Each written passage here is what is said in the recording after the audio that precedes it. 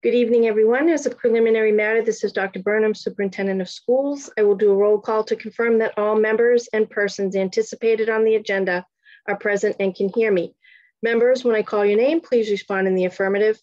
Chair, Mrs. Carol Ashambo. Yes. Vice Chair, Mr. Brian Leighton will be late in arriving to the meeting.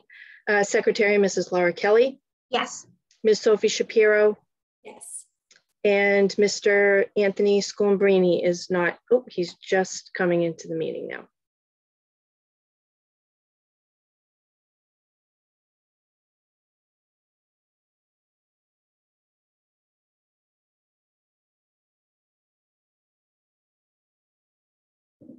Mr. Scombrini, can you confirm that you can hear me?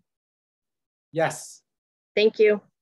Staff, when I call your name, please respond in the affirmative. Recording Secretary, Ms. Susan Summers. Yes. And Business Manager, Mr. Michael Cassidy. Mr. Cassidy, can you confirm you can hear me? Yes. Thank you. All right, I'll turn it back to you, Mrs. Ashambo. All righty. In accordance with the requirements of the open meeting law, please be advised that this meeting is being recorded and will be broadcast over the Lunenburg Public Access Channel and streaming on Facebook Live at a later time. And this meeting of the Lunenburg School Committee is being conducted remotely. In accordance with the governor's order suspending certain provisions of the open meeting law, public meetings may be conducted remotely.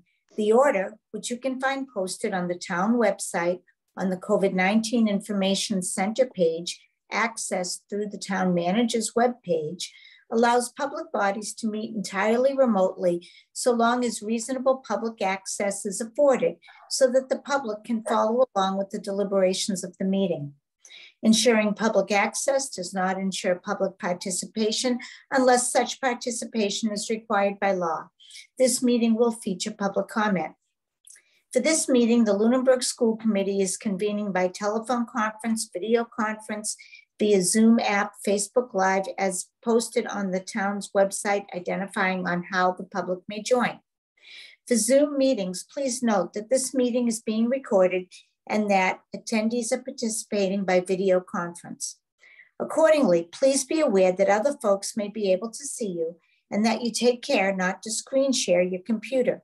Anything that you broadcast may be captured by the recording. Meeting business ground rules before we turn to the first item on the agenda. I, Carol Ashambo, the chair, will introduce each speaker on the agenda. After they conclude their remarks, the chair will go and ask members to provide any comment, questions, or motions. Please hold till your name is called. And remember to mute your phone or computer when you're not speaking. Speak clearly and in a way that helps generate accurate minutes. For any response, please wait until the chair yields the floor to you and state your name before speaking. If members wish to engage in colloquy with other members, please do so through the chair, taking care to identify yourselves. And finally, each vote taken in this meeting will be conducted by roll call vote. So for the first item on the agenda, we have the chair's report. And I wish to begin by congratulating all members of the class of 2022 on their graduation.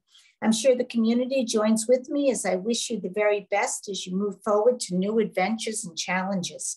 I'd also like to thank all members of the high school staff for all their time and effort that went into making graduation such a very special day.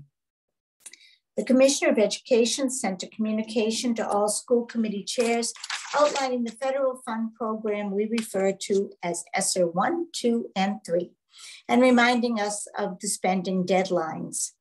I'd like to thank Dr. Burnham and Mr. Cassidy for their transparency and forward planning in allocating, spending, and recording the use of these funds. I have every confidence that all ESSER funds received will be appropriately spent by the deadline set federally. So we thank you once again for all your work on this. And that's the chair's report. We are moving on to executive session to conduct strategy sessions in preparation for negotiations with non-union personnel or to conduct collective bargaining sessions or contract negotiations with non-union personnel. So we will ask the Zoom magic makers to do their Zoom magic. Mrs. Kelly? Do we need a motion to go into executive session? Yeah. We certainly do. Thank you. Brian isn't here to check me on procedure. Thank you for doing so. No worries. I'll make a motion to go into executive session at 6:35. And a I'll second. Thank you. And a roll call vote? Mr. Schoenbrini, Yes. Ms. Shapiro, Yes. Mrs. Kelly, Yes. Mrs. Archambault. Yes.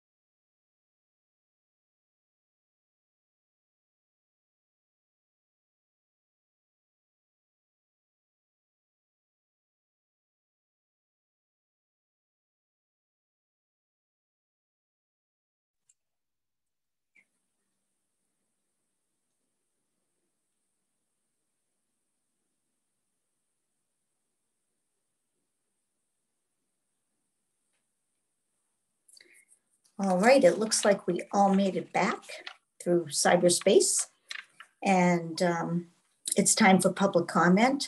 I want to remind the public that the first public comment section is for agenda items only. The second public comment section is open to any topic within the scope of authority of the school committee. Public comments about individual students are prohibited to protect the privacy of the student per state and federal law. It is a 10-minute session, 3 minutes per person. Do we have any public comment?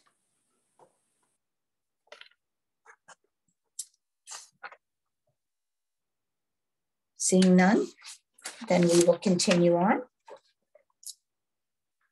We do not have any minutes, I believe, unless some snuck in at the last minute.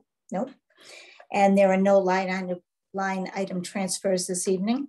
Or not. So we are on to the superintendent's report. Hopefully this is the last of the COVID data updates ever. Hope so. The positivity rate in Lunenburg is 6.86%. Massachusetts is at 5.92%.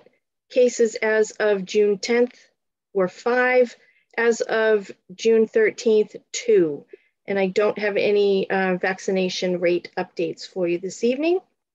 Relative to school safety, next year as we return to school, we'll be providing an orientation for primary school parents and any parents new to the district on our ALICE protocols. I am carrying forward a message from Amanda Duggan, who's one of our teachers. She's the teacher at the ACE program.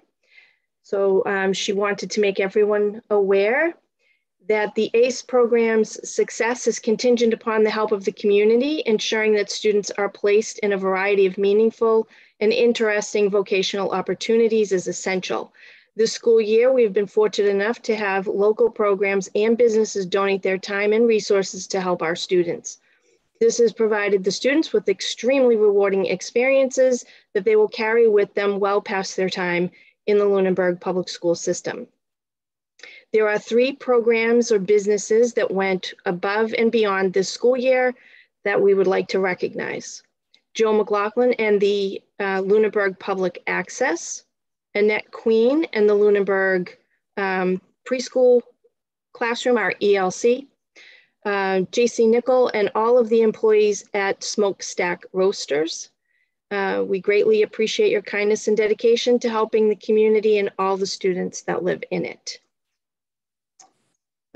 This evening, we are initiating a new model for presentations to the school committee in an attempt to abbreviate the length of meetings. We will be providing pre-recorded presentations to the school committee ahead of meetings. We'll also be posting the presentations on the website with the meeting materials. If committee members or the public have questions about the information in the presentation, they can send those questions to my office and we will happily respond. We'll try this model for a bit of time and seek some feedback later in the fall. Summer hours, as we did last summer, we'll be posting on our website the hours that our central office and school offices will be open to conduct business with the public. As last year, those hours will be Monday through Thursday, 9 to 1. We'll also be piloting a new summer work week schedule. Offices will be open Monday through Thursday for a slightly longer work day with a shorter work from home day on Fridays. As you all know, there are no school programs running on Fridays through the summer. Town Hall is also closed on Friday. And Mr. Cassidy and I collected some data from other districts, and many have moved to a 4-day work week in the summer months. Lastly, some reminders. Tomorrow is the last day of school, and it is an early release day for students. And our regular meetings of the school committee will resume in August. That's all I have for you. Thank you very much. I'm not seeing a student representative. So we will move on to new business. And we have the custodial MOA revision. Mr. Cassidy? I would like to speak to the next three items on the agenda. They're all very similar, but I'm requesting that the school committee take three separate and distinct votes honoring and approving the new federal holiday for our custodial staff and include that date in their contract, in the secretary's contract as well, and included in the non-affiliated staff agreement, which there's no bargaining group there, but it's just a practice or policy that the school committee approves as we amend it, and that affects 4 employees currently at different rates: 2 full-timers and 2 part-timers who work more than 20 hours a week. So I would request, if you have any questions, I'd be happy to answer them, but it's really 3 separate votes to approve the MOAs. And then there's a separate, there's some language in the memorandum that if you could follow, that would take care of that type of business. Mrs. Kelly. Do you want me just to, I can make all 3 motions in a row if you'd like. If we have no questions.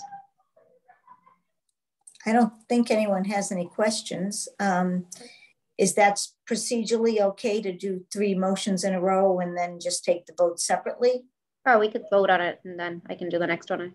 Whatever. I think probably that would be more solid Yeah. procedural. Okay. Sure. Okay. I will make a motion to approve the amendment to the custodial agreement by adding Juneteenth to the listed paid holidays. Mr. Schoenbrini? Oh, Tony, you're muted. You're muted. I'll second. All right, then a roll call vote. Mr. Schoenbrini, Yes. Ms. Shapiro, Yes. Mrs. Kelly, Yes. Mrs. Archambault. Yes. Okay, and I will also make a motion to approve the amendment to the secretaries and clerk agreement by adding Juneteenth to the listed paid holidays. Second. All right, and then a roll call vote. Mr. Schoenbrini, Yes. Ms. Shapiro, Yes. Mrs. Kelly, Yes. Mrs. Archambault. Yes. And I'll make a motion to approve the amendment to the unaffiliated staff agreement by adding Juneteenth to the listed paid holidays. I'll second. And then a roll call. Mr. Schoenbrini, Yes. Ms. Shapiro, Yes. Mrs. Kelly, Yes. and Mrs. Archambault. Yes. Thank you. All right, thank you very much. Hello, Mr. Leighton. Hello. So we're going to continue with the class of 2022 donation. So the class advisor has advised us that they would, the class of 2022 would be making a donation in the amount of $3,000. As we've previously indicated, that would be directed toward the replacement of the scoreboard at the turf field. It's very generous of our seniors. We thank them very much. Is there a motion to accept this generous donation? I'll make a motion to accept the $3,000 from the class of 2022. And a second, Ms. Shapiro, I'll second that motion. and a roll call vote. Mr. Schoenbrini, Yes. Ms. Shapiro, Yes. Mrs. Kelly, Yes. Mr. Leighton, Yes. and Mrs. Archambault. Yes. So the next item we have under new business is the district employee handbook. So you have all received a draft of a revised, updated employee handbook. We can take any questions that you might have, but we would be looking for your approval. Does anyone have any questions on the handbook? I did read through all the changes and everything looked fine to me. So then do I have a motion, if no one has any questions, on approving the district employee handbook? Ms. Shapiro? I'll make a motion to approve the district employee handbook.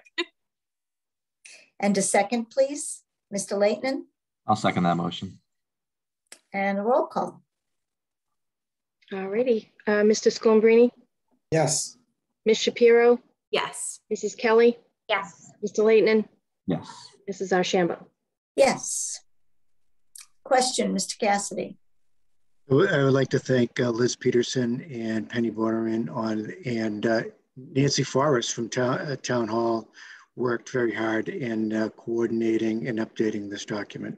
So I want to honor their hard work.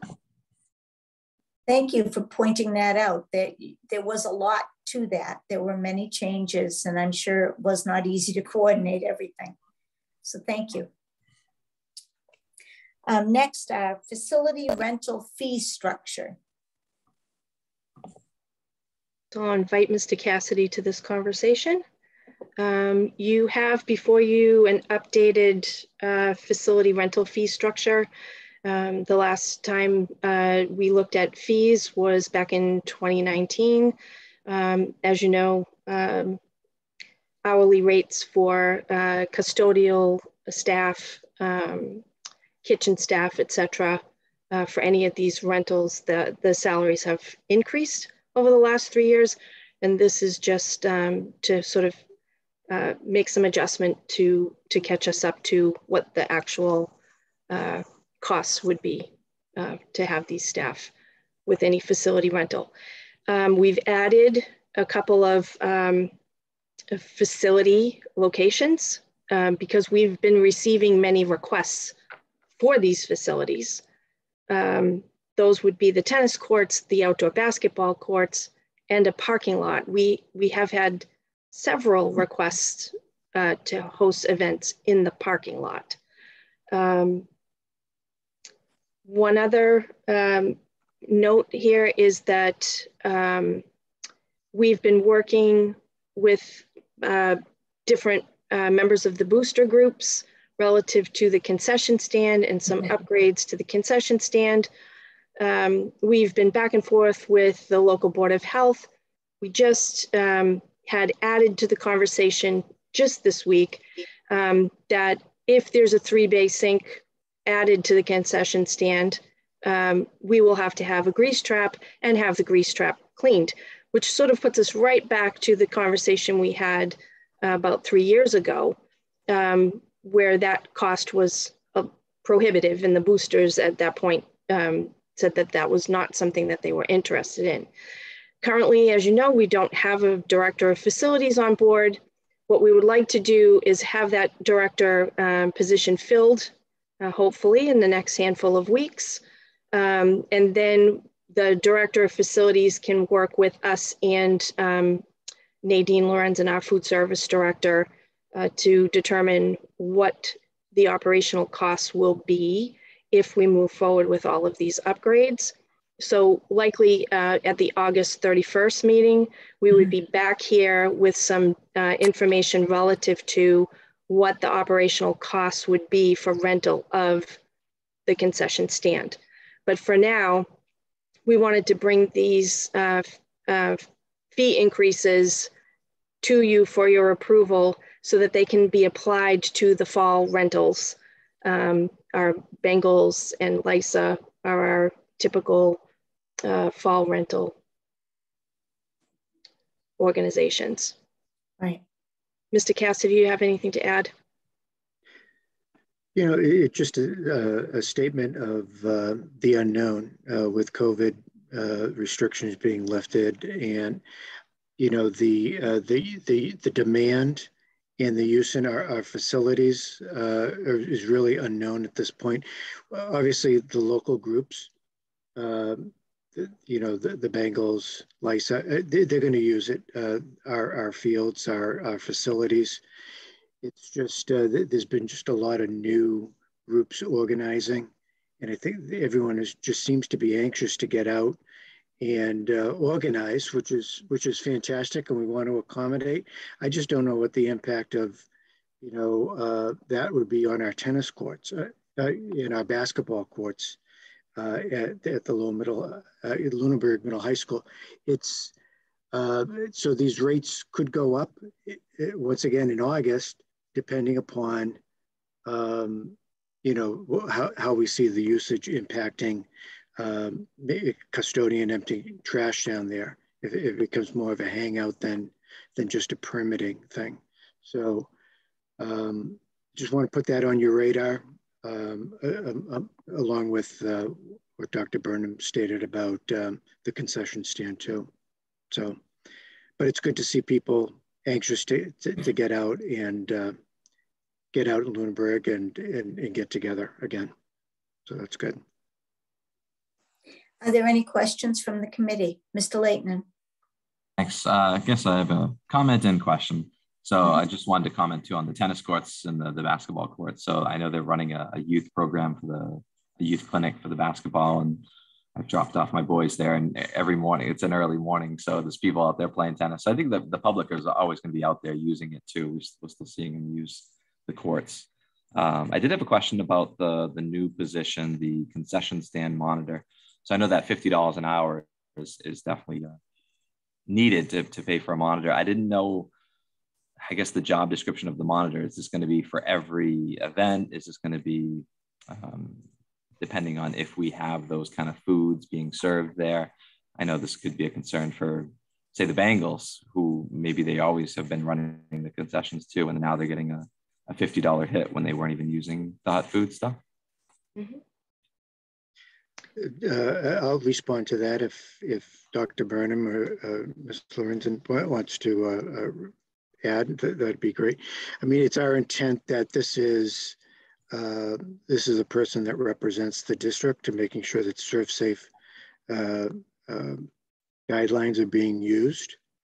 Once again, this is an estimate. It's a new position, so it's to protect the district from the usage in the concession stand. It is a special position. It does require ServSafe certification. We don't anticipate it if they're just if they're following the current sealed food, and that's not going to be needed. But I would imagine once this person would be monitoring the event at some point, making sure that there's a ServSafe person from that organization present, and or if they can't get one, that we'd be charging them $50 an hour. I think just some of the discussions that we've had with the group is that they would be anxious to have some of their members become ServSafe certified, so they don't get the $50 an hour charge. It's a training. It could be multiple people with that group, and kind of rotating through during the day. So that's really our intent, is really maintaining the Board of Health standards and making sure that the ServSafe practices are being done within the concession stand. Any other comments on that, Dr. Burnham? Thank you. Okay. Nadine, do you have anything to add? Mike summed it up pretty well. All right. I just have, is there anyone else on the committee that has any comments? I just had a comment in that these fees for the use of the tennis court and the basketball court, they only apply to organized groups. Yes. If it's Sunday afternoon and somebody's going to shoot hoops, that does not apply to them. You know, correct. It happens to be open. That was one thing. Another thing, this information is on the website, correct? These documents were posted with all of the documents for tonight's meeting. Okay, because if you're watching from home, you don't have this information. I just want to very quickly go through and say that the proposed rate per hour for custodian increase was $2. The AV support stayed the same. The kitchen was $1 per hour. And the field monitor was $5 per hour. So I just want to state what those changes were.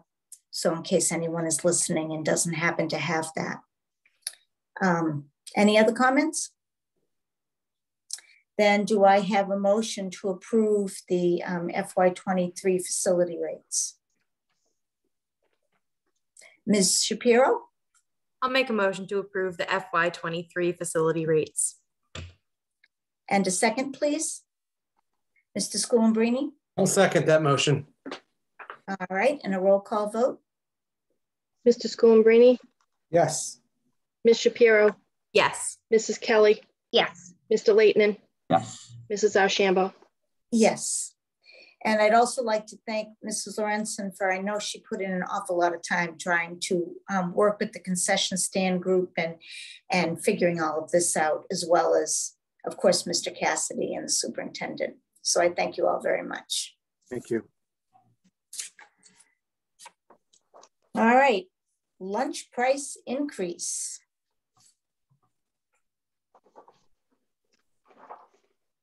So this evening before you is a vote to increase the school lunch prices, not only for students, but also for the adults. We're looking to increase the school lunch price 50 cents across the district so that we can be compliant, but also push any further increases out the next couple of years so that we don't have to come back next year again for a small incremental increase. The adult meal prices will also be increased to $3 for an adult breakfast and $5 for an adult lunch. And just so that everybody is aware, the free school lunch is ending. So the last couple of years, we haven't had to do any increases for the school lunches or breakfast. Ms. Lorenzen, do you have anything to add? No, just that the waivers will be ending as of the June 30th. The waivers that allowed us to serve those free meals to students. So yeah, we're going to be going back to our normal operational procedures, and it is definitely time to raise the prices. Okay, are there any questions from the committee? Mr. Schoenbrini. This isn't a question, it's a comment, and it is totally ridiculous. I just always have to state, this is something that has bothered me since I was a kid. If you are compelled to go to school by law, it seems unfair to charge you for lunch. I think that there is a liberty interest at stake, but not our concern. I just wanted to put my note of protest on the record. I've thought this since I was in first grade. So now that I'm a lawyer, I have a little bit more vocabulary to put words to that, but it's just like a pet peeve of mine. So I'm sorry. And I'm sure if $5 for lunch is a great deal, but. All right, Mrs. Kelly. I also just kind of wanted to say what Tony was saying. It's just, you know, this last couple of years has been great that we've been able to offer these lunches to the kids. And with the cost of everything going up, I'm fully aware of how even a 50 cents increase is going to be hard for some families. And so I just want to say, like, we obviously emphasize with that. And we wish that this was within our control to be able to continue these free lunches. And it's disappointing that the Department of Agriculture stopped it. It really is. Mr. Leighton? I'd like to make a motion that we draft language and send it to our state legislators in exactly what Laura and Anthony were talking about. That's way more productive than complaining. Yeah, right. We're just whining over here. Brian's coming up with the good solutions. Well, there has been talk, and legislators have been talking about it, and there's been proposals, but nothing's been done. And I feel like we got to use our voice. Thank you for bringing that up. That's definitely something we should do. I have actually reached out to our legislators. I will share a template with you that I have of a letter that I got from Project Bread. Great. I will share it with the committee. Thank you, Nadine. Thank you. I would love that support. I am in full 100%. agreement that we should have free meals. Yep. Sounds good. I just had a question regarding breakfast, because if do we charge for breakfast? How does breakfast work? We do charge for breakfast, but right now they're not requiring that we raise the price on breakfast. So how much is the breakfast currently for students? $1.75. Okay, thank you. You're welcome. Do I then have a motion to accept the lunch price increase? Point of order, didn't Brian place a motion before the committee? Was that a motion? Yeah. Sorry.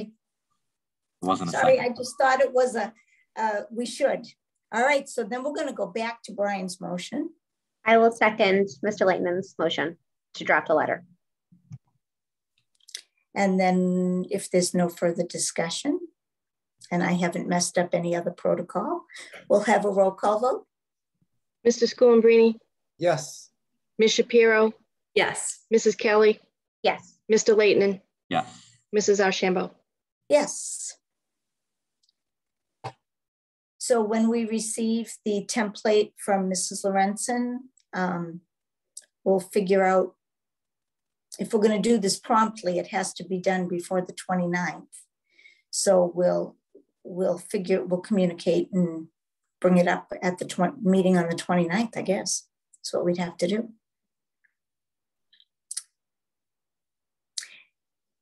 Mr. Leighton? I'll make a motion to approve the FY23 use of facilities rates. Or sorry, no, wrong one. Try again. Yeah. Make a motion to approve the lunch price increases. I will second that. I'll second that motion. All right. And if there's no further discussion, we'll take a roll call vote. Mr. Schoenbrini, Yes. Ms. Shapiro, Yes. Mrs. Kelly, Yes. Mr. Leighton, Yes. Mrs. Archambault. Yes. Okay, thank you very much. And thank you, Mrs. Lorenzen, for your work on this. And okay, so we're going to move on to the AT&T antenna.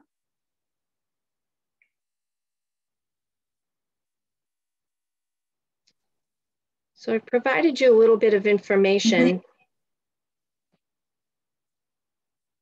This information is also posted on the website with meeting documents for this evening. AT&T is exploring the feasibility of the town's interest in leasing out one of the other light poles at the turf field. This would involve a replacement of the existing light post with a structure similar to the one currently hosting the Verizon equipment. This would result in a higher revenue stream to the town and also has certain advantages to AT&T. So I provided you a little bit of information relative to the existing antenna at the turf field for Verizon. And for AT&T, they're looking to expand and enhance their coverage in New England. And AT&T is working to establish the structural framework for the federal FirstNet program. AT&T has taken a look at the location and has identified a light pole that has potential to host the antenna that they're looking to install. They advocate that installation of this type of facility would strengthen service along Route 2A, side streets, including residences, would strengthen the service in nearby schools, the elementary, the middle, and high school, businesses, and pedestrian and vehicular traffic having access as well. It will also enhance service to the center of town for all of the municipal buildings. They conducted a site visit, which yielded the fact that there's no space within either compound that exists for the Verizon equipment to also house the AT&T ground equipment. And what they're saying is that they can design the facility either with a compound surrounding the tower, a standalone compound, or possibly locating their compound for their equipment adjacent to the existing Verizon equipment area.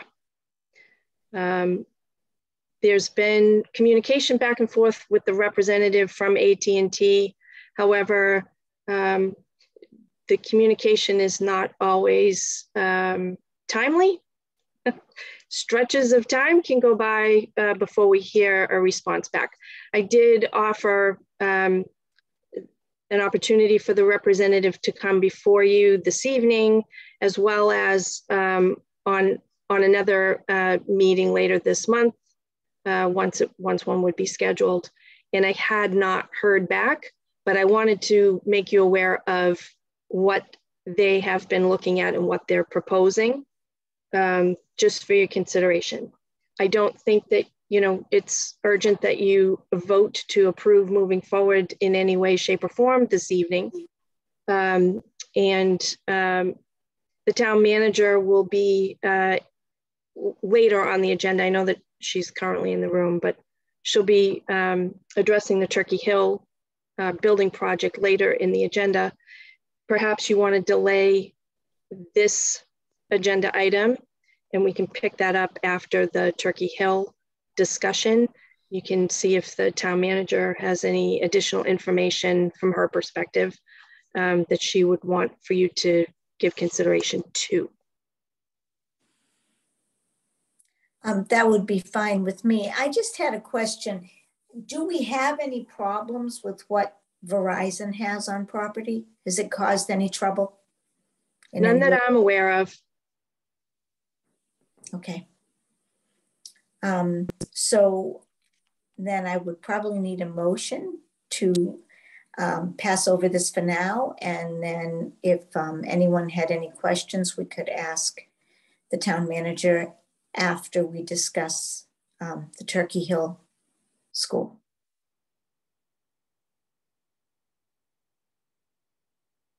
Mr. Leighton. A motion to table this until after we discuss Turkey Hill. And a second? Mrs. Kelly? I'll second that. And a roll call vote, please. Mr. Scalabrini? Yes. Ms. Shapiro? Yes. Mrs. Kelly? Yes. Mr. Leighton? Yes. Mrs. Archambault? Yes. Thank you. Okay, thank you. Next is to ratify and approve the CBA for the Secretarial Union.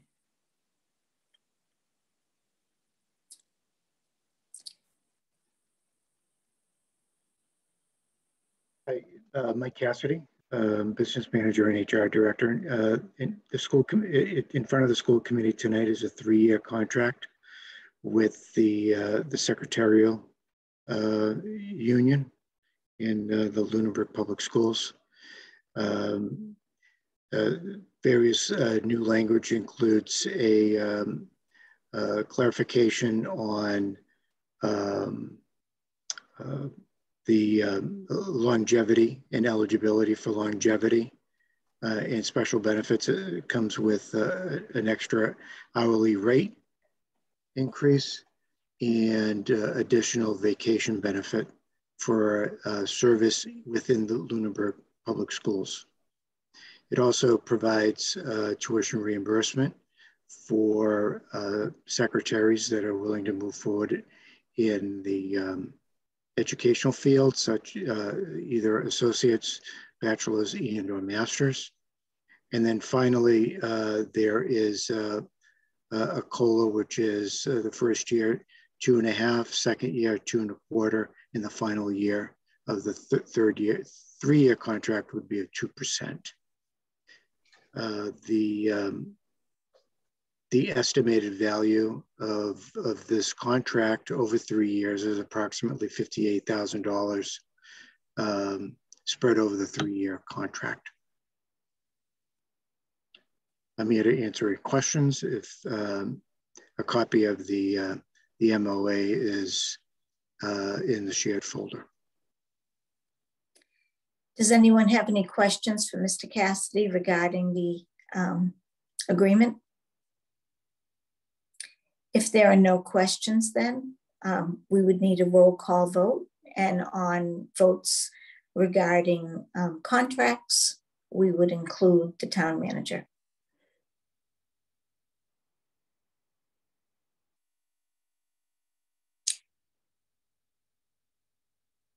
So do we have a motion?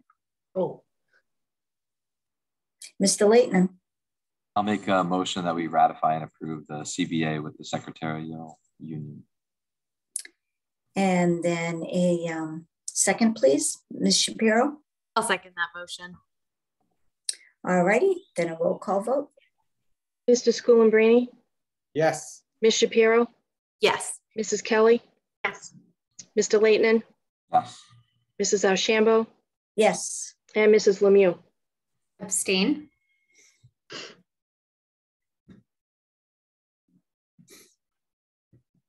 Thank you, everyone. Thank you very much. Now we have a discussion item, the middle school SWOT analysis. So you have information from the SWOT analysis that was conducted with the Lunenburg Middle School staff.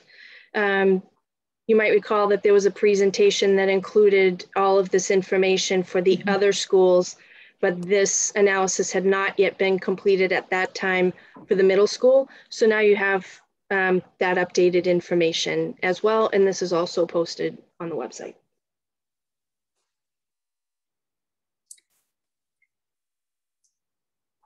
Is there any discussion about the SWOT analysis? Let me just briefly jump in a little bit.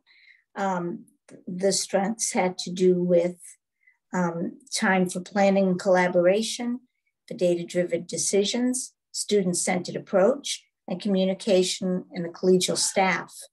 The weaknesses were educational gaps, in parentheses, pandemic, pulling staff supports to cover classes, class size, inconsistent discipline and staff diversity, opportunities, more student choice, more inclusion, school spirit, adapt to changing demographics and technology, and threats or barriers, social media, misuse of technology, large class size, learning gaps, changes in homework policy, decline in student stamina, and lack of diversity awareness and bullying.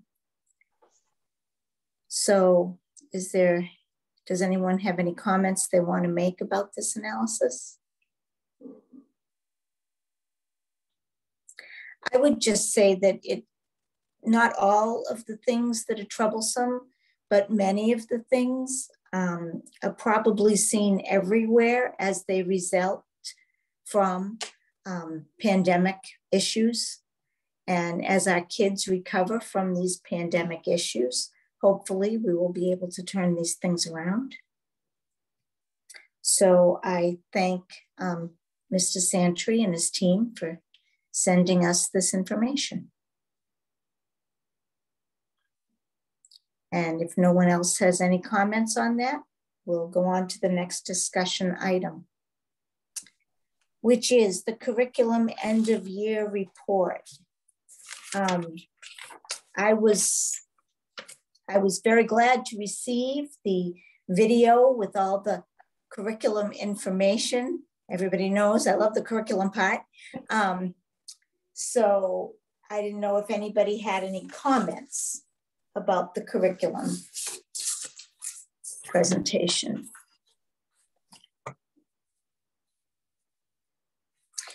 I did have some comments that I had, and I did ask some questions of the superintendent, and I will share them with you so that people know what those answers are should they look at the presentation and have similar questions, whether it be someone on the committee or someone in the public.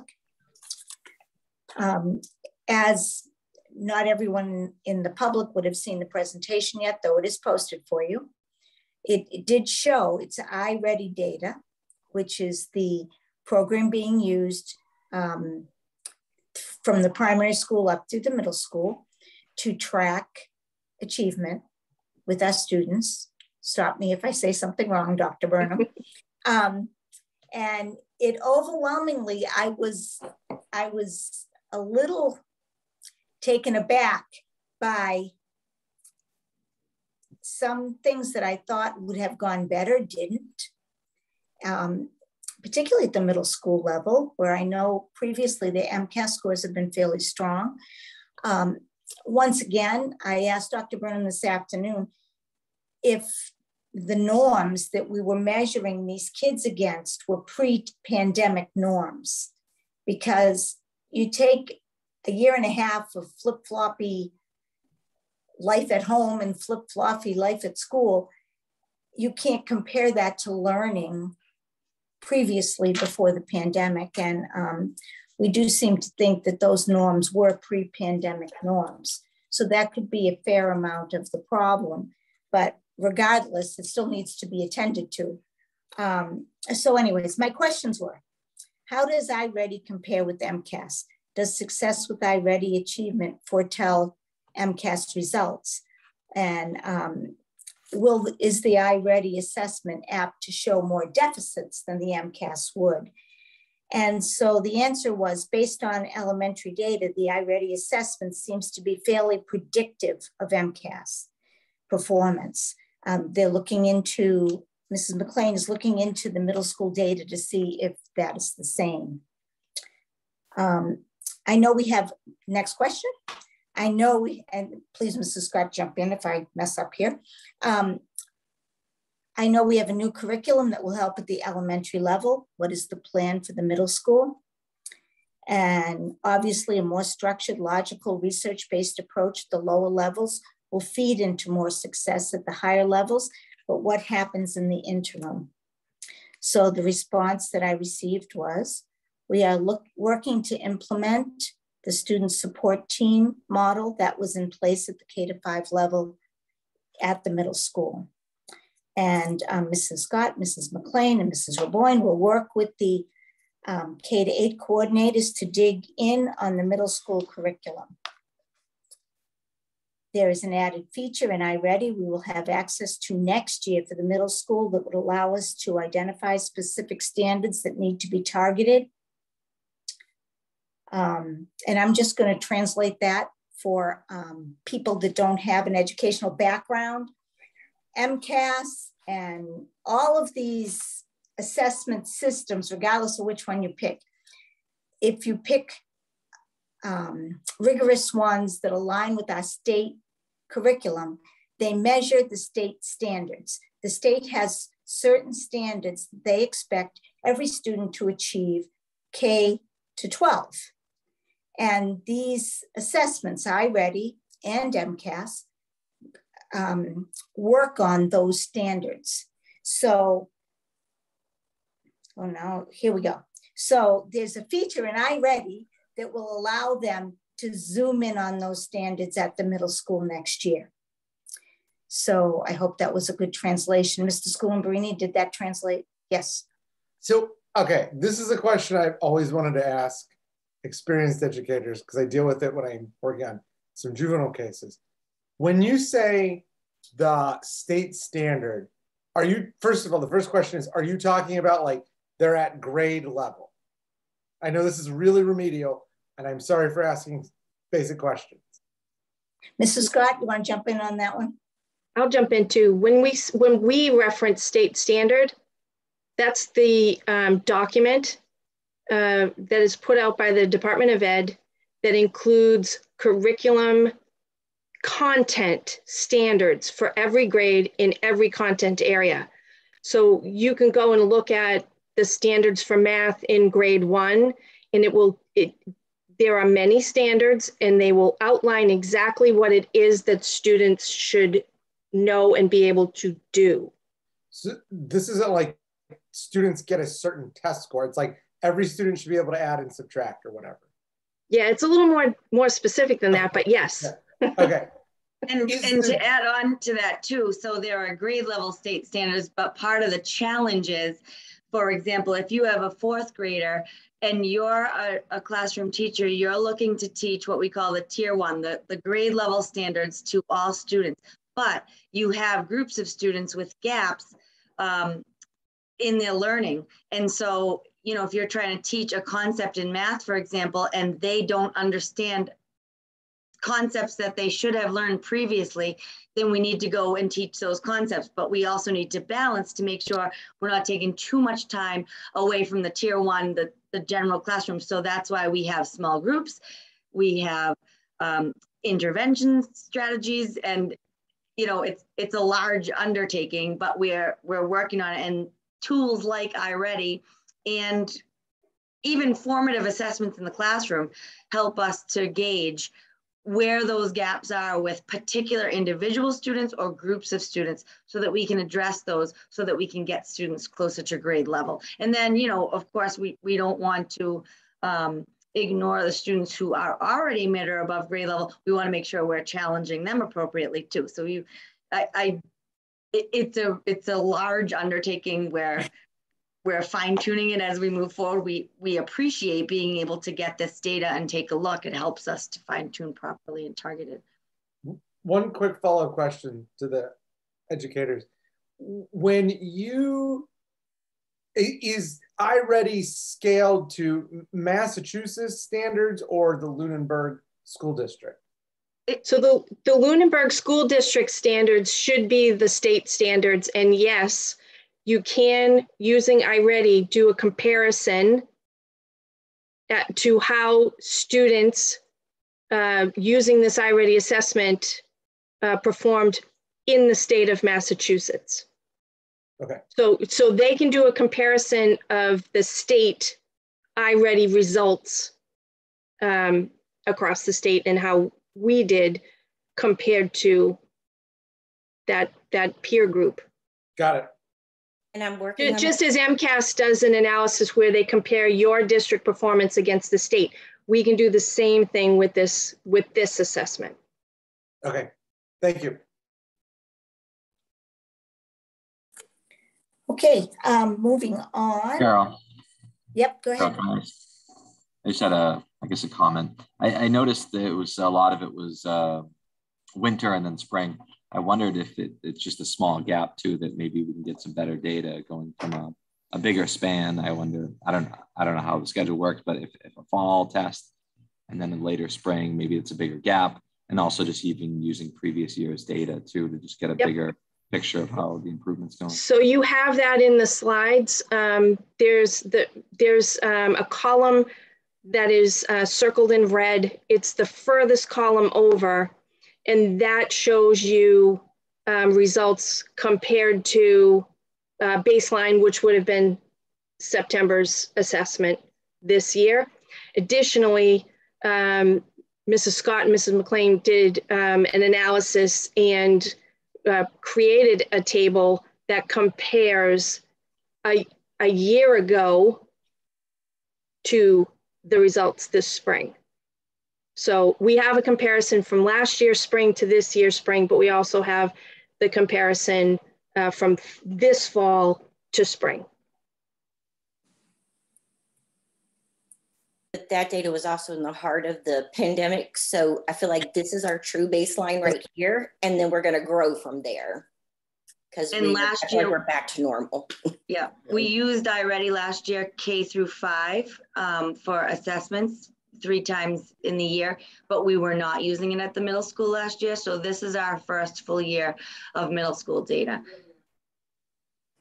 Which is why we can't speak to right now whether or not the middle school data is predictive of MCAS performance, because this is the first year we have iReady data for the middle school level. So we'll have to see when we get the results from this spring's assessment, how it lined up and whether or not it was predictive and to what extent it's valuable in terms of predicting where kids are going to end up performing on MCAS. And iReady does claim that it is a predictor. They offer us their sample chart, but I'm very curious to see how that compares to the actual data that we get.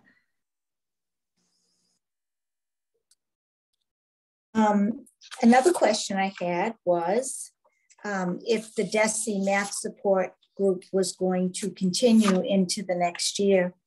And I was told that Mrs. Raboyne and Mrs. McLean and Mrs. Scott will have access to those folks. So that support will continue as we move along.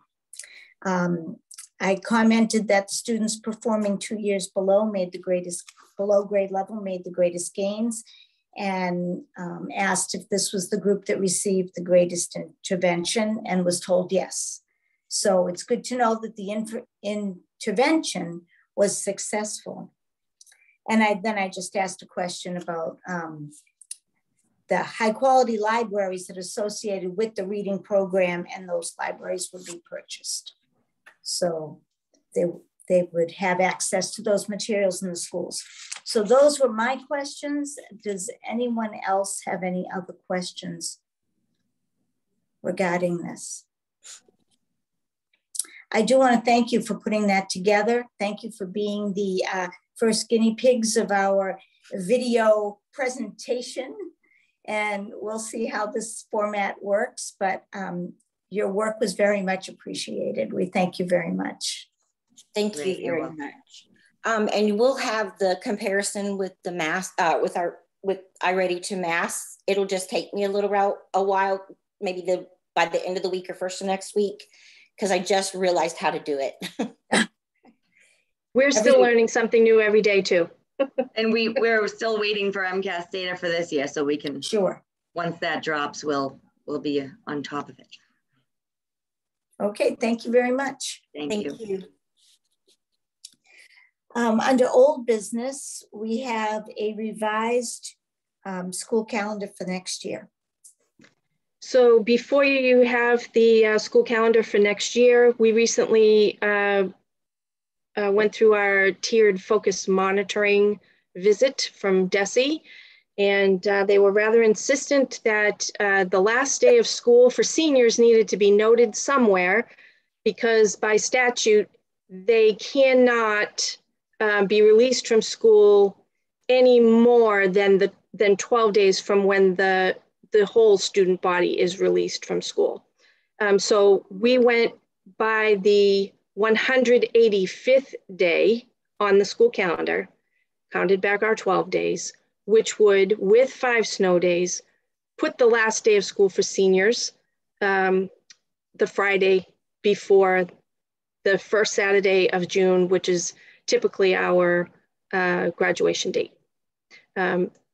We haven't had to use 5 snow days in recent years, so we're hopeful that the senior students' last day will not be the last day before graduation.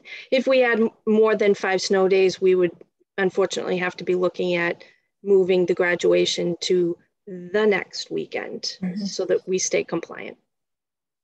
So I just need you to approve the addition with the notation of the seniors' last day of school added to the calendar. So do I have any discussion on that?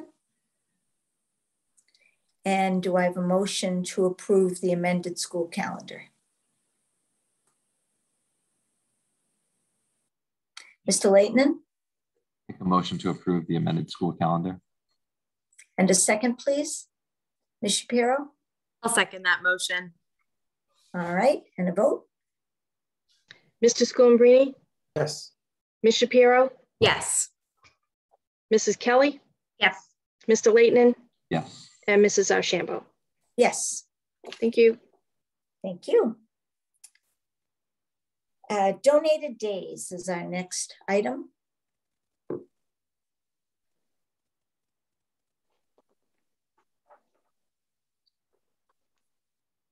So I'll invite Mr. Cassidy. You have information in your packet regarding a request to provide donated sick days to an employee. Evening, everyone. Mike Cassidy, business manager.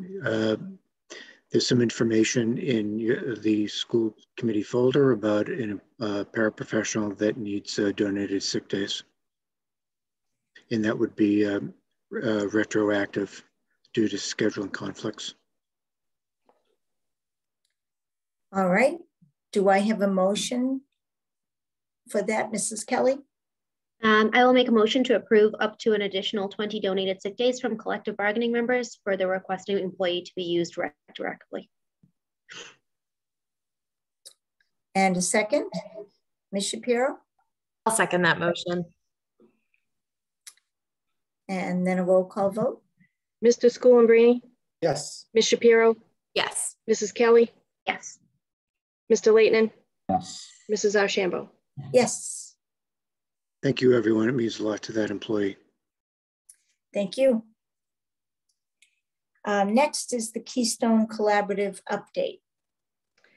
So my quarterly update for you, the collaborative ends the fiscal year in the black with a census 13% above projection for the year. The collaborative has been approved by the Department of Education for sites located in Shirley and Leominster, and the collaborative is preparing for the extended school year program and also working to fill member district contract service needs. Are there any questions about the Keystone update? Seeing none, is there a motion to approve this update? Ms. Shapiro? I'll make a motion to approve the Keystone Collaborative update. And a second, please. Mrs. Kelly? I will second that. And a roll call vote. Mr. Schoolambrini? Yes. Ms. Shapiro? Yes. Mrs. Kelly? Yes. Mr. Leighton? Yes. Mrs. Archambault? Yes. The next item, which is the 2022 and to 2023 school handbook revision, I believe we are passing over this evening. Correct. We just wanted to make a correction to ensure that language was consistent in all of the handbooks, but we just need a little bit of time to verify something. All right, thank you. So the next is a discussion item that I'm going to give a little history on in case people have forgotten or weren't around when we were talking about it, and so the public understands as well. We were asked by Dr. Lynn Mann to take a look at the Massachusetts School Children Pesticide Protection Act, House Bill 926 last fall. And we discussed it, and it has to do with making sure there are no certain toxic chemicals are barred from school yards and daycares as well, I believe. And we talked about it, and we had Mr. Londa weigh in on it. And we were uncomfortable endorsing this bill because we felt that it did not give enough flexibility should there be a dangerous situation like a wasp nest on the playground. You wouldn't want to have to tell the kids that they couldn't play on the playground for a week while we get permission from the Board of Health to use stronger pesticides or whatever. So there apparently was some motion on this bill and some change about the toxicity. I sent you all the information. I'm going to be honest, I am not the insecticide person. And I don't know how far we want to go with this until our new facilities person is on board. However, this vote, the legislative session ends in July, and they are hoping that there is enough momentum behind this bill that they might be able to get it through this year. Recently, the Massachusetts Pediatric Group has approved this bill, has endorsed it. So I didn't know if we wanted to take another look at this, or this is up as discussion only. We could revote and vote on it if we wished, or if we should wait until we have another facilities manager to ask once again if he or she is aware of a different way to go about this. So any thoughts? Mr. Laitman? I would just say that we do have Anthony here, which is new to the discussion. So I'm willing to join the discussion with him on that. I do agree with Carol, though, that that I would like to see a facilities director and get his opinion. I think the professional opinion of people in the facilities area would definitely be beneficial, though, as well. Mr. Schoenbrini, did you have any thoughts on this? So I guess the question I have was the objection that you voiced, Carol, seems really sensible. What was the response of people at the state? The response was that the person who wrote this latest note that is in our folder, and I didn't print out her name, sorry, but that she had previously spent, or he, sorry, had spent time on a Board of Health and said that in his experience, Board of Healths work really quickly when something has gone awry. Well, I didn't think that was, I mean, some Board of Healths maybe work really quickly, and maybe as would, I don't know. That's the response. Because the Board of Health would have to overrule the and allow for something slightly more potent to be used. This group's idea is that you really don't need something that strong in that particular case. And that's where we ran into disagreement with Mr. Londa. He felt that in that particular case, we would need something stronger. So that's where we're at with this particular issue. We can table it until we have another opinion. But she said that she got back to the state. So I said, okay, we'll bring it up again. So I am doing my due diligence and bringing it up again. And there are many, if you go on, you can check, there are many, many school districts that have signed on to this.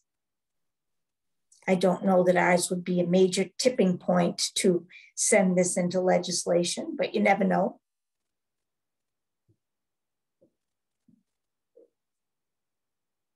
So we don't have this down as a vote. Am I getting from this discussion that we would rather wait for a professional opinion on this? I think I would. Okay. All right, then we're not going to go any further with this discussion this evening, but when we have a facilities director on board, we will bring this up again. Okay. Now we have future of the Turkey Hill Elementary School. And we asked Mrs. Lemieux to attend this evening because we sort of got into this when we were talking to the municipal building committee. I'll never get all of those words right. When we were talking to them, they were asking, you know, should we be more, should we push harder to have some of the things in the building remediated, or, you know, where are we in the pecking order here?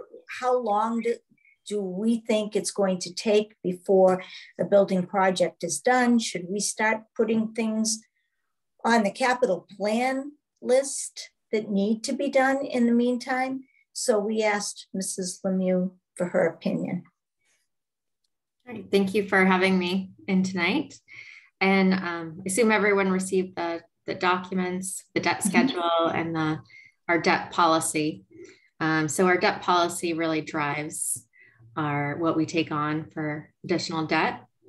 We have a policy that limits our regular debt to 4% and our exempt debt to 11% of the total levy, and a total aggregate debt service costs of the total levy capped at 14%. So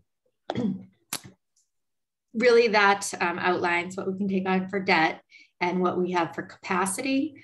But just looking at our debt schedule and looking at that capacity, even with those, our current debt that we have are paying annually now, that capacity limit, so take this year, for instance, the capacity for regular debt would be approximately $778,000 within the operating budget. So realistically, that's not achievable. Right now, town meeting, we closed out with approximately $200,000 in an additional tax levy. So if we were to take on an additional $778,000 annually, we would have to make severe cuts elsewhere within the operating budget. If it were exempt debt, that would require a Proposition 2.5 override vote. So that's additional hurdles to follow, but that would be outside the tax levy. And so really, I have questions as well.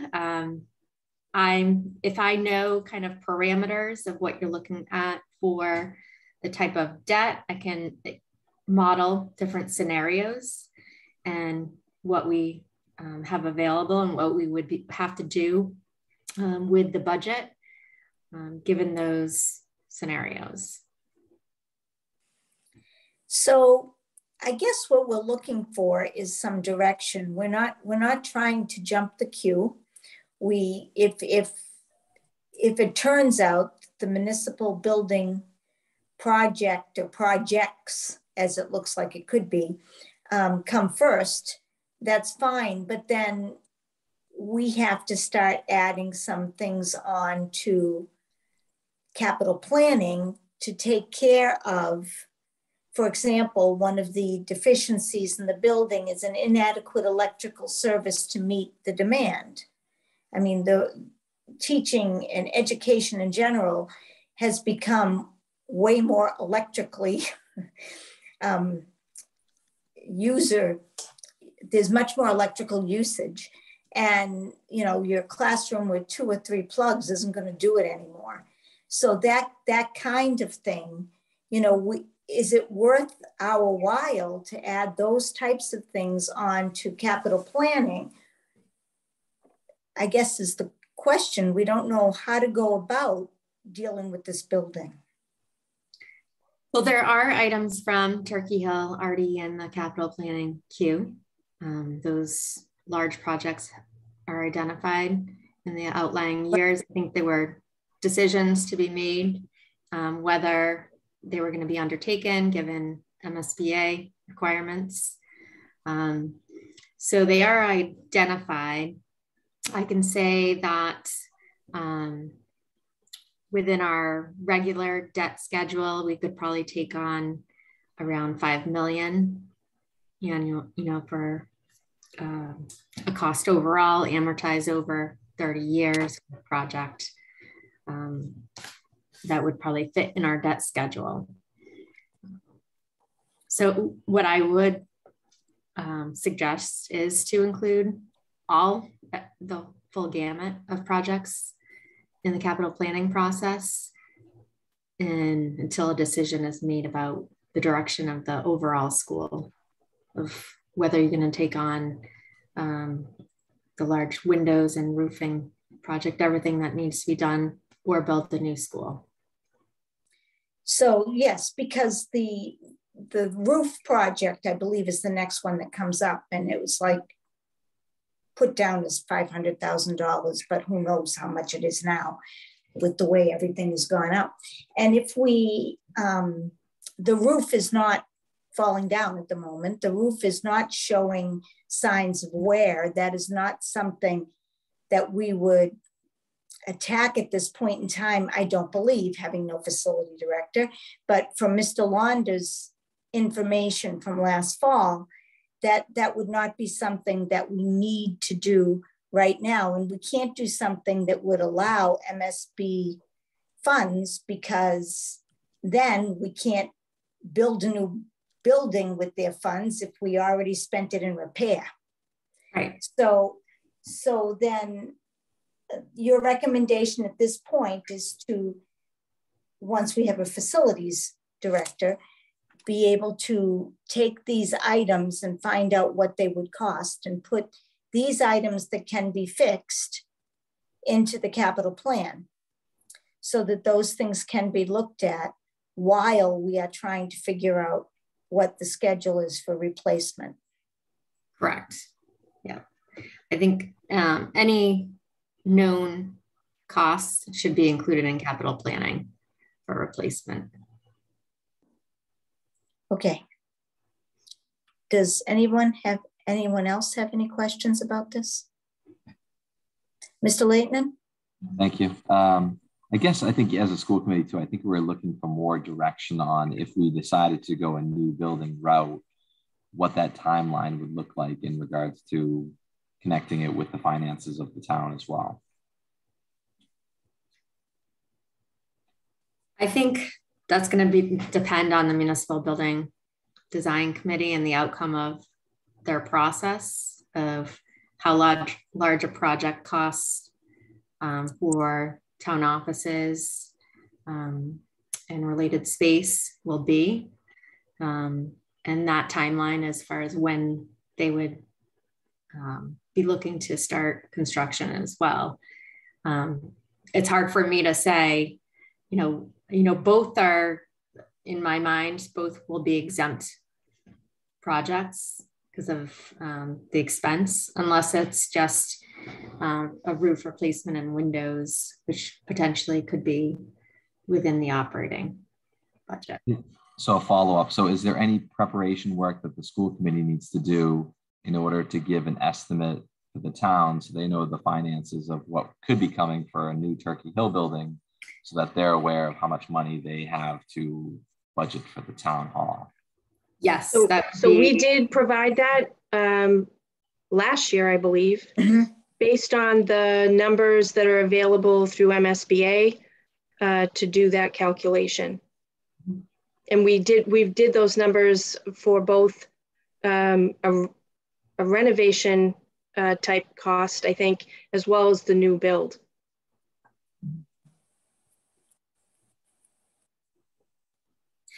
I think what the town was looking for was a definitive direction, one way or the other. And that's going to be a decision that drives how we approach the debt. So then the town is looking for us to decide whether it's a renovation or a rebuild. Is that what I'm hearing you say? Yes. I'll offer a comment. And this is a comment that Mr. Londa provided several times in the context of capital plan discussions. While he did include in the out years the costs for roof replacement, et cetera, when we do a systems replacement, not the roof, we're not going to be able to get that project done during the summer months, which now means that it impacts the school year. And I don't know that we would be able to house all of the students in that building for the duration of a project of that scope. And we'd be talking about multiple systems replacements. So you're talking about multiple potential years of disruption and relocation of students for those types of projects to be done. He conveyed to all of you, and I will convey the same. It's not, I don't think it's feasible. I don't think it's the best option for us to be pursuing. I think it makes much more sense for us to be looking at a new build. Mr. Cassidy, do you have anything to add on that?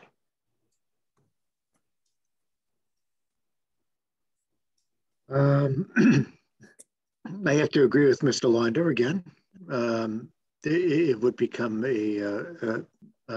troublesome to get some of those systems in place without incurring additional costs like trailers or modular classrooms on the side. Probably cost prohibitive. I just want to, I'll say this, that we will get a smaller building than what we have if we do a new construction. The Turkey Hill is a big building, and the new construction projects are really based upon the projections. So we will lose a little space in Turkey Hill. It'll be a little bit smaller building, more energy efficient and smaller. So there's some advantages to that as well. Mr. Schoenbrini. Has there been any, and I'm still super new, so I'm sure there has been, but has there been any thought to reassigning grades to buildings? Like the middle high school is new, but it seems like Turkey Hill has extra capacity. And if we move like one grade from the middle high school down to Turkey Hill, would that make it more viable to do a renovation versus replacement? I don't know, I'm just asking. In terms of the project being a bigger project space-wise? Well, like if one of the, like Mr. Cassidy brought up this idea of like modules and trailers. And if part of the people were like stored at the high school for the construction and then moved down when it was finished, would that save us any money and allow us to do a renovation cheaper than a replacement? So I don't know that we'd be able to absorb much more than one of the 3 grades there. And we don't have any room to move anybody down to the primary school. Oh yeah. So I think any way you look at it, we're looking at trailers during a reno construction. Okay.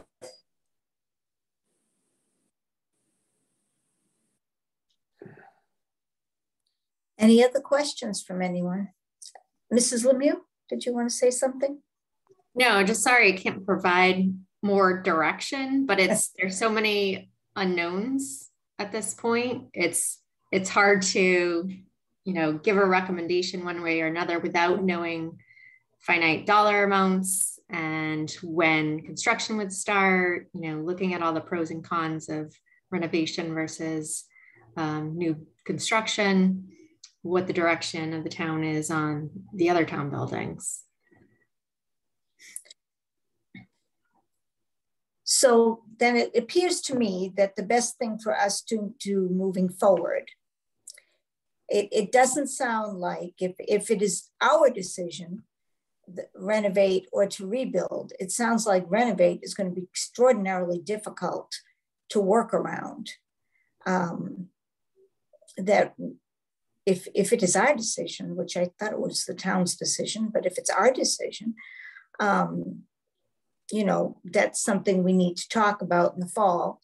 And that when we go to address capital planning, we put everything in. We'll need to have hard numbers and we'll just put everything in. And because Brian, you can speak better than I can about the municipal building committee, but I've heard in the few meetings that I have listened to, I've heard about 12 different scenarios and none of them is going to provide any, we're not going to land anywhere for a bit, I guess would be a broad way of saying it. So I don't think if we follow behind in the line, I don't see that we're going to have a new school in 5 years. I think the estimate that I heard at FinCom more often was 10, because that was like 2 years ago. So I guess we're like at 8. but it was figuring on the municipal building being settled, which of course it isn't. So maybe in the meantime, it's best to go after those things that we can fix and get some hard data on a rebuild. I don't know. Brian, do you have a thought? I would agree with you that town government works slow, and I don't know what the new town hall is going to look like based off of the meeting so far. But I think, yeah, we plan with capital planning to do the work on Turkey Hill as needed and project it out. But also, I think it seems like the committee and even the superintendent and Mr. Cassidy as well, we all I don't know if we have to take a vote on it, but it seems like we are more interested in a new building than a complete renovation. Yeah, I would think that's something we should probably bring up and vote on in the fall. We'll do a little more digging, but I know that, I say I know, but maybe a new facilities person would feel differently, but I don't think $500,000 for a new roof that doesn't leak right now is the way to go. And I don't know what the window situation is at this point either, but whether you want to invest that amount of money in a building that you think you're going to tear down, that's a whole different deal. So I think probably looking at a change in our capital plan regarding the Turkey Hill building is probably what we can do best for now. Mr. Leighton? I would just add too that we want to keep taking care of our buildings, and yes, we never know what the future use of a building is going to be. For instance, TC Passios too. So we keep taking care of it, and maybe it'll get some use by the town as well for the Turkey Hill. Mrs. Lemieux? Yeah, I was just going to add that what you said about the town's, whether it was the town's decision or the school committee, I mean, ultimately it will be the town who votes on it at town meeting. So, and the discussion between now and then is going to drive, the outcome of that. So I would say keep engaging the different town boards, the select board, the finance committee, the municipal building design committee, and continue that discussion to see what that direction will be and what the appetite would be for whatever that projected cost would be for the town. Okay. Anything else on this topic? Then we will bring it back up in the fall, I think is probably where we're at. Thank you very much, Mrs. Lemieux, for coming this evening. Thank you for having me. Thank you. Okay, now it is time for the second public comment, open to any item under the scope of authority of the school committee. Do we have another public comment? Ms. Shapiro. Hi, I'm Sophie Shapiro, 144 Northfield Road. It saddens me to say this, but I will be resigning from my position on the Lunenburg School Committee effective at the close of the current school year so that I can focus on my education in the final year of my undergraduate studies. It has been an honor and a pleasure to serve the students, parents, and teachers in our community, and I'm so grateful to have had the opportunity to hold this position for the past 2 years. Thank you to the members of the committee and to Dr. Burnham for a wonderful term, and thank you to the community for putting your faith in me. Thank you. Well, we thank you, Sophie, and we wish you nothing but wonderful things as you finish your education. And I want to thank you for the time and thoughtful effort you have put in to thinking about the children in town and the students as they grow. So we very much appreciate everything you did for us in these last 2 years. Thank you.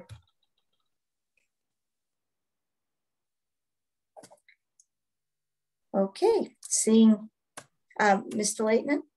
I just wanted to thank Sophie for her dedication, her work, and being willing to share her opinions and her perspective as a former student. So thank you, Sophie. Mrs. Kelly. Sophie, we came on this journey together. We started together. I feel like we learned together. So I will definitely miss, learning with you. And you really did bring a unique perspective. And I really, really appreciate that. And definitely stay in touch. Yes, definitely. All of you. I want to stay in touch with everyone. Thank you. Mr. Schoenbrini. Sophie, I have 2 boys. They are 12 and 7. And I hope that they grow up to be as civically minded and as brave as you are. When you voted against what everybody else voted for in the mask mandate, I was just really blown away by your maturity and courage. And I think that that will serve you well going forward. Thank you. That's really sweet of you. Thank you. Dr. Burnham. And on behalf of myself and the other administrators at Central Office, it has really been a pleasure to work with you and for you. You will be missed for sure. It's been wonderful working with all of you too. Thank you so much.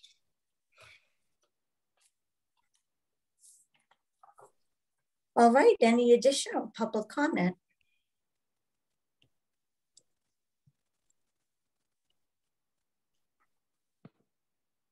I see no hands raised. No. So we will go on to committee reports. Does anyone, we're going to try this a different way. So does anyone have a committee report? I'm seeing head shaking, no committee report. Mr. Leighton. The primary school ended up not meeting, and we are done for the year. The athletic advisory did meet on June 6th.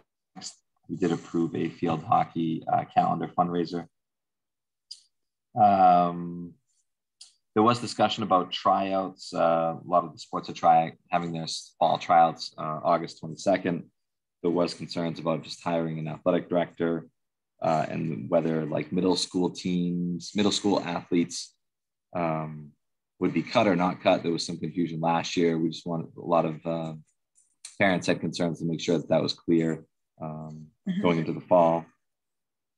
We're also looking for public volunteers who are interested in joining some of the boosters. So I thought maybe we could post it on Facebook. Maybe we could get it in the principals' emails potentially, or the superintendents, just to reach out to me if they're interested in getting involved in a booster. And we can invite them to our fall meeting. It's on August 22nd at 7 p.m. I thought that would be just public information that we could get out on the Facebook group. That was it. The TC, the Municipal Building Design Committee met on June 6th. We did review some options. We also talked about space needs and digitizing files. There was definitely a good consensus that the school should do this and do it in the capital plan. So that was kind of what we had talked about before. So I think we keep doing that with capital planning. Good. Yeah, and we're meeting in the end of June. Okay, thank you. Anyone else? Mrs. Kelly? I didn't meet, and I don't know if this was for public comment, but I just wanted to say that I attended the primary, sorry, my child just walked in. Can you go for a second? I attended the primary school field day, and I wanted to say that they did an awesome job with putting that together, because it was, I believe, the first time they had all of the grades. So they did such a great job with that, but also the PTO event at Hollis Hills. I just wanted to say what a spectacular job they did. It just was such a great way to have the community come together. And my little one was the beneficiary of a principal for the day. So, is that the co-principal behind you? Yeah. Co-principal, That's the Kelly principal. here. I wanted to say thank you to Mr. Adams and Mrs. Carboni, because geez, these kids were amazing. Like ride to school with Hank. Who didn't want to do that? Just the PTO did a stellar job really bringing the community together, and well done to them and primary school. Thank you.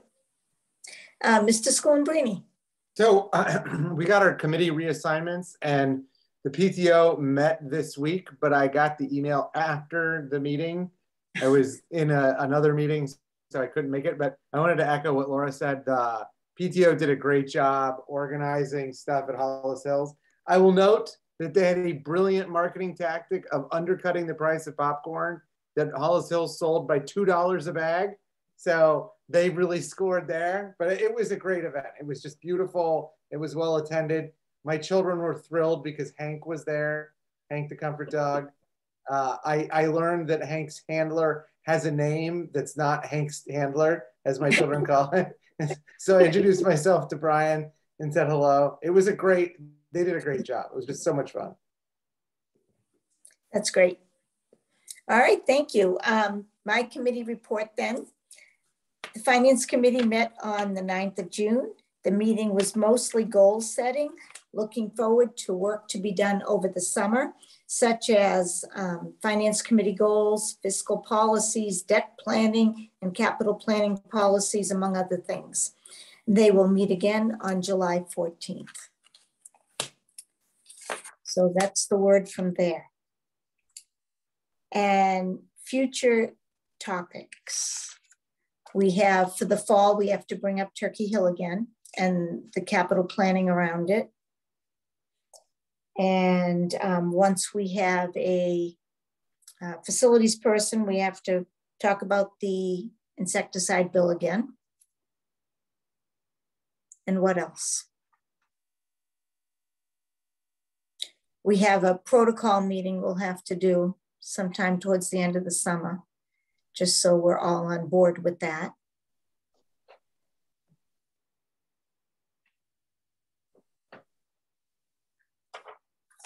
So if there's nothing else, we have to adjourn into executive session to discuss the reputation, character, physical condition, or mental health rather than professional competence of an individual, or to discuss the discipline or dismissal of or complaints or charges brought against a public officer, employee, staff member, or individual.